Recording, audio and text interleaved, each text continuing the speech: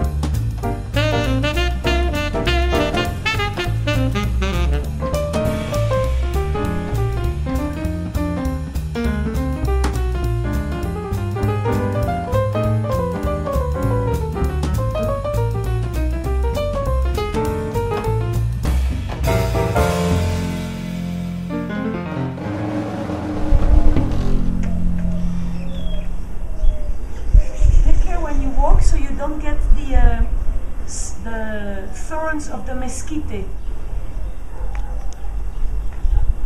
I'll take you to another spot.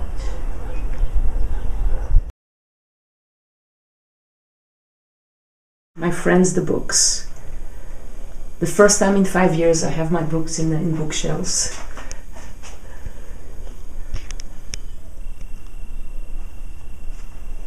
I don't like all this digital books. I love to feel the page. I love turning the page. I love the smell of the old paper. I love the print. Sometimes I take a delicate pencil, I make annotations. 5, 6 years later, I open the book again. I say, oh my gosh, this is what I wrote 10 years ago. Let me see if I feel the same way about that. And I reread it. I say, oh yeah, maybe I would have it. It's alive. It's alive.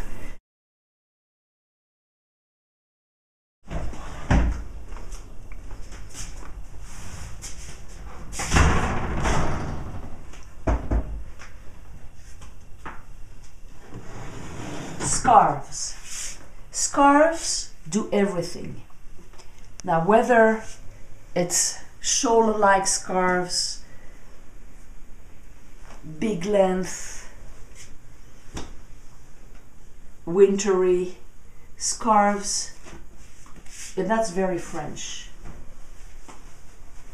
So I've got loads of scarves. Scarves, more scarves. I mean, the moment you put a scarf on, that's Saint Laurent, by the way. That's from my grandmother. Wow. And you can wear it like that. You can roll it like that. You can put it, it looks better on black or uniform color. You can put it like that.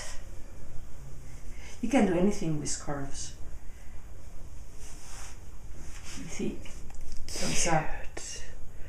so by using scarves, it makes the outfit truly. All you need is a basic sample, and then you play with scarves, different colors, different textures.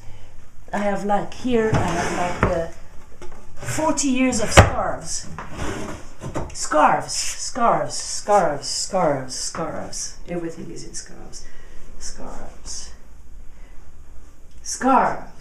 Look at that. Isn't that beautiful? That's all Saint Laurent, because Grandma had access to his. But look at this beauty. You can put it in your hair. You know, you go like that. You can put it on the shoulder. You can mix. You can. It's incredible.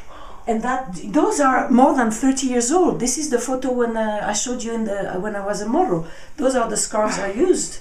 You could dress yourself in scarves. I don't know. Anyway, I'm gonna become the scarf lady. More scarves, always more scarves. Black and white, colors. So scarves are really, whenever you find scarves, or you can make your own scarves. This is not a scarf. This is a piece of material I bought, not as a scarf, as a piece of material. People would make dresses or something. I use that as a scarf. And that is so beautiful on black. And you have, those are Mexican. Those are carrés, squares. And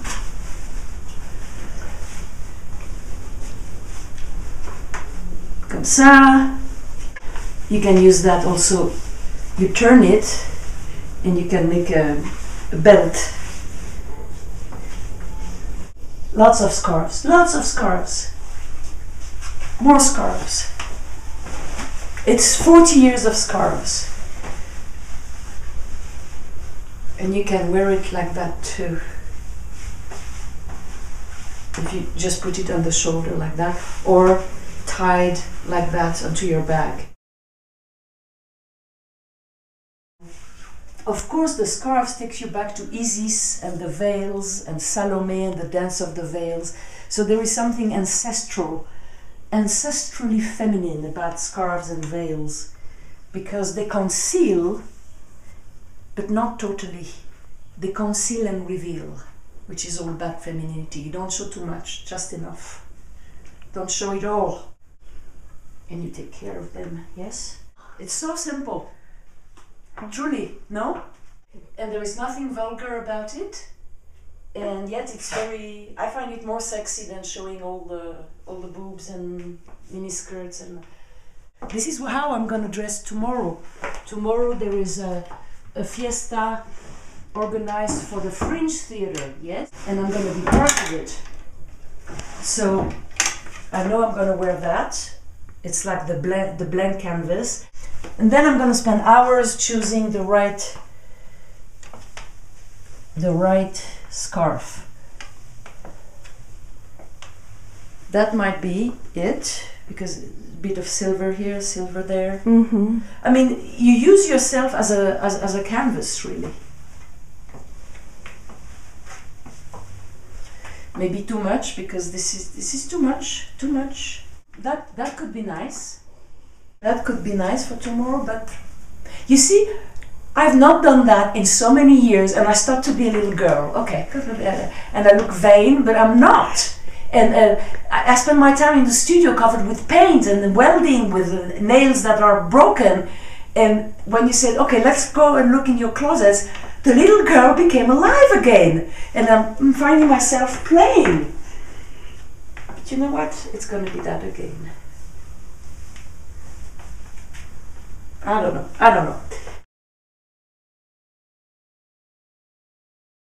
I love gloves. I've never worn them here, obviously. Those are so old. Those are my Parisian gloves. But when you wear gloves, it has a wonderful feeling. What does it do for you? What does it do for me? First of all, it takes me back early 20th century. All women wore gloves. It reminds me of my grandmother. She always had gloves, And the leather kid, it's, I don't know, I find it very sexy. And then you have to, it's so feminine. You know, when you take off your gloves, you go slowly, you pull, and then the hand appears. I don't know, I find it very sensuous, very sexy.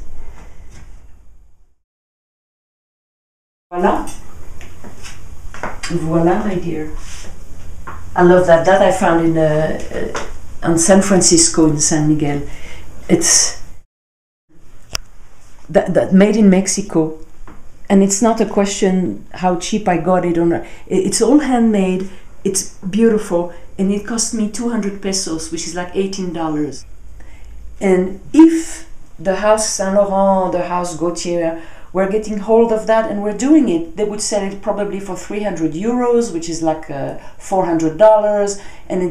And again, the mercantilism of it. Those are artists from Mexico who have the eye. I think it's superb. Oh, voila. Oh, it's just so simple and so beautiful. You don't need anything else. If you have that here, don't put this and this and this and this. You become like a Christmas tree. One thing that sings. Yes? That this is not jewelry to say, I have $5 million worth of diamonds on me. This is not jewelry. Jewelry is when artists have crafted, they have sculpted, they have thought of a shape. It's not just a rock. Do you see what I mean? This is a big difference. A rock is an investment, and then the wife or the girlfriend becomes the walking investment. Look how much money I spent on my girl. And she walks. Ooh. Jewelry, it must have soul. Costume jewelry. Those are all theater props. All fake and all wonderful. So fun. It's fun, huh? Those are all theater props. I've kept all my theater props from all the years. All the years, the little boxes. Voila, madame. Oh, I found my green wig. You want me to put my green wig? Yes. Okay. I'll go in the other room. You see, I take care of my things, huh? I might go tomorrow with my green wig. What about that, no? Okay, give me 2 minutes and I shall put my green wig on. Yeah, that was an old camera box. Garage sale San Miguel, garage sale San Miguel, garage sale San Miguel. I mean, this is heaven to make a hole here. Okay. What does it do for you emotionally? How do you feel? I feel different. I feel I could step into somebody else's life and do all sorts of things I wouldn't do otherwise, like going to people and say things and say to them, I don't know you, but I would like to meet you. Or I feel empowered. I feel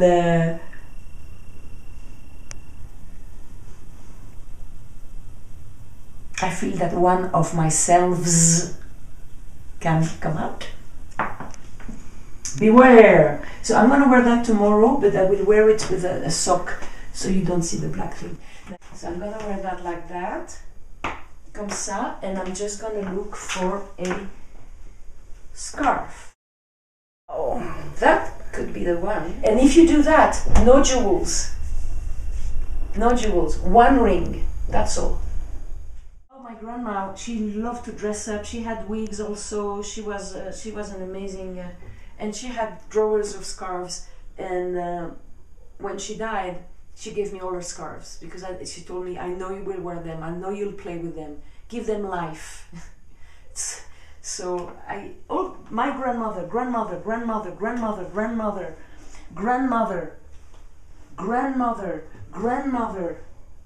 it's everything grandmother. Love you, grandma. You're alive and well. Coffee. See? I love it. I absolutely, positively love it. It's stunning.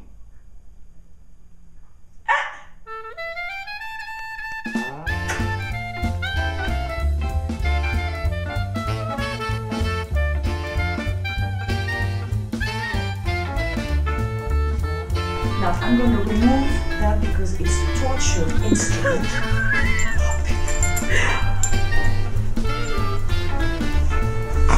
My point is that you shouldn't have to suffer to look good. Ah! Woo! Bare feet! Yes! I could go bare feet.